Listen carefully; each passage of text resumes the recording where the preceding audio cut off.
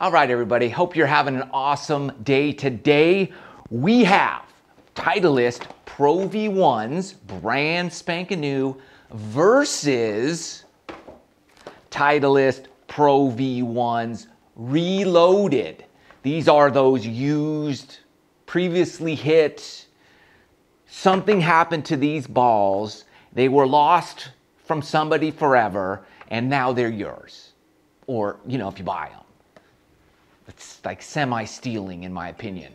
For a brand new pack of Pro V1s, I paid retail $48 for 12 balls. It's my receipt. There you go. For the Reloaded balls, I paid retail $21.99. There you go. Almost $30 difference between the two. Pretty close. So the question is, are these as good, close enough equivalent to these? Or are you better off getting better performance with these? Remember, one day, these will be these. Let's see what we got here. Digging into the Reloaded pack of balls. I wish they were all the same. They're not. These are kind of the newer Pro V1. This one is a 392, so that's even older. This one's a little scuffed. This one's got some markings on it. Ooh, this one's beat down. For sure. Cart path mark here. Tree, who knows what that is. Okay, this is a Pro V1X, so it's a Pro V1, but it's an X. You know, it's like that Forrest Gump. It's kind of like a box of chocolates. You just never know what you're gonna get when you open these guys up. Some disclaimers. They say they're quality control tested. I don't even know what that means. Who's doing the quality control testing? And they say that the durability and performance do not fall under original manufacturer's guarantee. Obviously. They are Pro V1s, some are X's, some are even older. There's no guarantee as to what year, make, and model you're getting. Well, you're getting the Pro V1 at least. At some point in time, they were Pro V1s. Here's what we're gonna do on the testing. We're gonna hit wedges with the whatever we get. We're gonna try to hit each ball, try to get a fair kind of idea of what we're getting with wedges. We're gonna do some mid irons. We're gonna do drivers. See what the difference is. Let you know if it's worth your time and money. Well, just your money for these versus those. All right, Reloaded balls. Here we go. The thing about the Reloaded balls is you just don't know how many times each one was hit. You also don't know where they spent their time prior to being found. Were they in the lake? Were they in the water? Were they in the freezing cold elements? Were they just sitting there in a bush? You don't know. You know where these were. In the factory, in a box, perfect, pristine condition. One of these balls could have been hit once, the other could have been hit 500 times and then found. You just don't know. Now we'll go with the brand new Pro V1s. 7 irons up. Now we'll start with the new balls. We'll go back and forth.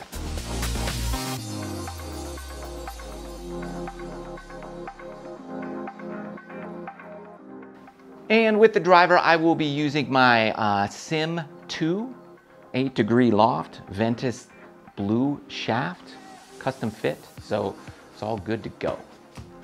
Reloaded balls are up first.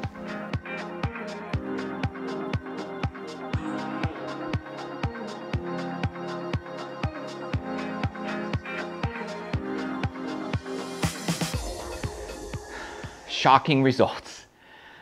Shocking. Okay, this is the result with the pitching wedge. Here are the results on average with the Reloaded balls. Down at the bottom, you can see I'm getting an average total carry distance of 114 yards. I'm getting an average spin rate of 8,700 miles per hour with an average swing speed of 81 miles an hour. So these are the Reloaded balls and an average height of 81 feet. Always good to look at that, which ball is going higher, farther, that type of thing. And now here is the average numbers of the 12 shots I hit with the Pro V1s, the brand new balls. A lot more carry distance, 118 yard carry, a little more total distance, a bit more height, and 69 average spin. So you can see the difference there of the two balls. A little more distance with the brand new balls to be expected, a little bit more spin to be expected.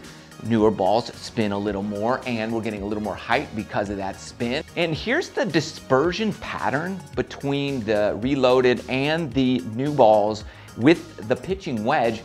Interestingly, I have a tighter grouping. The light blue is the reloaded group of balls. Okay, so what are the results with the 7-iron? Here are the averages from the reloaded group of balls. Average carry was 165 yards with a 5,800 spin rate, and I was swinging on average of 85 miles an hour.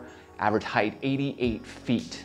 And here are the results with the brand new Pro V1s, and I'm getting roughly the same club head speed, a little bit faster for whatever reason. Ball's going 97 feet in the air. Average carry was 167 yards with an average spin rate of 6,094 yards. So again, things are kind of holding true of getting a little bit more carry distance, a little bit more spin rate, and a little bit more height with the new balls versus the used balls. So here's the dispersion pattern with the reloaded versus the new balls. The new balls are in the white, and it went a little farther on average, but again, those used balls, go figure, I have a tighter dispersion pattern, a little more consistency with the used balls versus the brand new balls, also with the 7-iron. Kind of shocking results so far. All right, final results here with the driver. Here we go. Reloaded balls, and I had an average carry of 243 with the reloaded golf balls, total 281, average spin of 1860. Now I do have my driver dialed in, so I'm getting good numbers. That's pretty low spin, I like that. Good ball speed, lower ball flight, 71 height on that. And average club head speed with that was 102, so okay.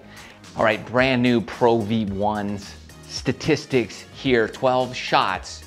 I was way more consistent this time in terms of my direction. My height on that was 87, so higher. Much more ball speed at 154 miles per hour ball speed, 258 carry, getting a lot more carry, and an average of 287 with more spin. And the spin rate is still pretty low, so good spin, not too high, and numbers look pretty good here. So here's the dispersion with the driver. The green is the brand new Pro V1s, and the purple up top are the used balls. And so look, if you want to hit a fairway, I would not use an old crusty ball. You're just gonna have inconsistent results. As you can see, I was pretty much all over the place.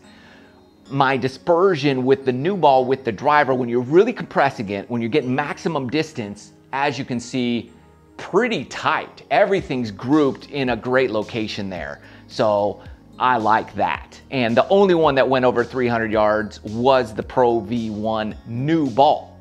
I don't know why I was getting a tighter dispersion with the used balls, with the 7-iron and the wedge, but with the driver, it's clearly the winner, the new ball. However, is it $28 better? That's the major question. Regardless of what you decide, I think we can all agree on this one fact. Titleist does, regardless of what you believe or not believe, they do make pretty darn good golf balls that hold up under who knows what unknown conditions these were in for who knows how long a period of time. you need some C golf ball CSI agent to figure that out. Either way, they perform pretty well. So that I like. The question now is, when you do miss the green, like apparently I'm going to do a lot of, should you chip with a 7-iron or a wedge? For that video, click right over here. Thanks for watching. Love you guys. See you next video.